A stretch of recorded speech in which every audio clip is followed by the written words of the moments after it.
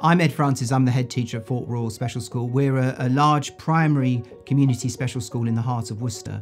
And we serve children with a range of disabilities and are probably our most common cohort are those with autism and other complex needs.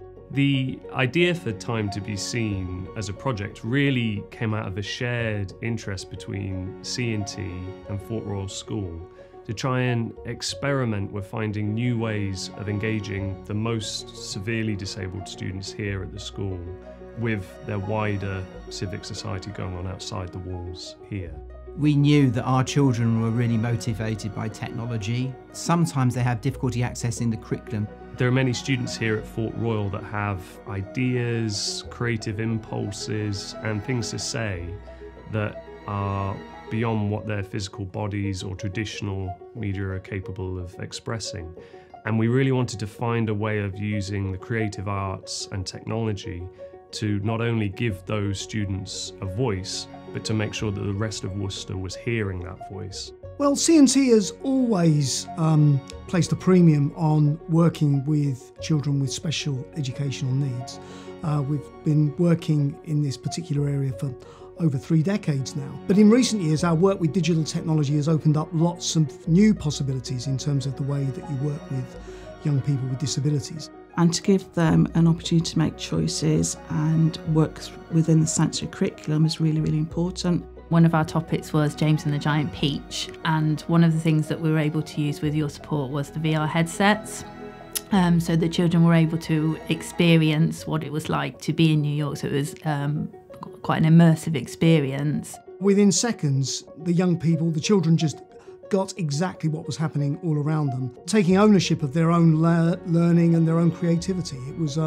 It was really exciting to see them in their elements, it just happening almost magically in the room. The language and the communication that we were hearing from the children, not just from questions from us, but also the children talking to each other about what they could see and how it was amazing. And seeing the children smiling and being happy and really being engaged to that learning and bringing that book alive was wonderful for them. One of the most memorable projects that we've done with our lottery funding is the Hydro School. It enables the children to have choices about what kind of adventure and what kind of activity they'd like to do in the pool. It's really beneficial for the children. It's something that they really enjoy.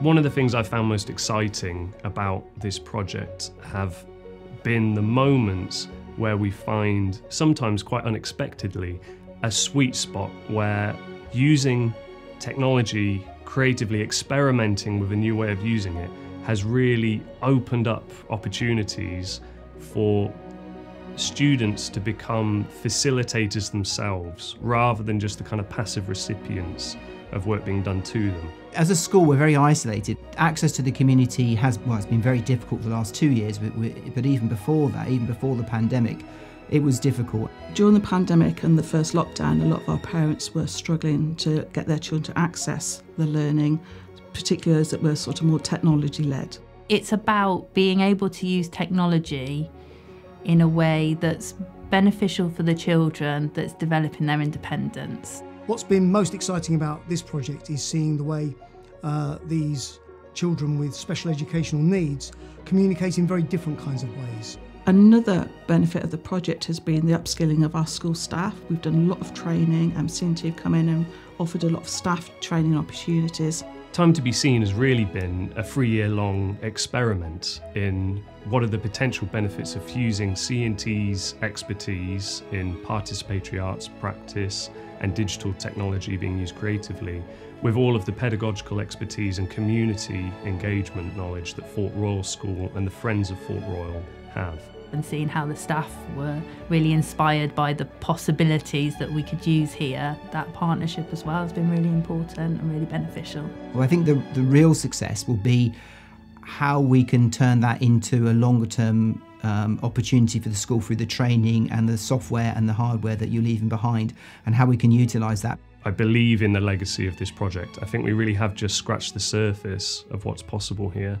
I think this project has the opportunity to be a real beacon for change in terms of work with children with special educational needs, because what's really exciting about what we've learned as part of this project is that other young people across Worcester, across the UK and internationally could benefit from the way these technologies work. And I think we're just at the start of that process, really, of starting to open up what those possibilities might be, and really looking forward to seeing where that takes us and Fort Royal in the future.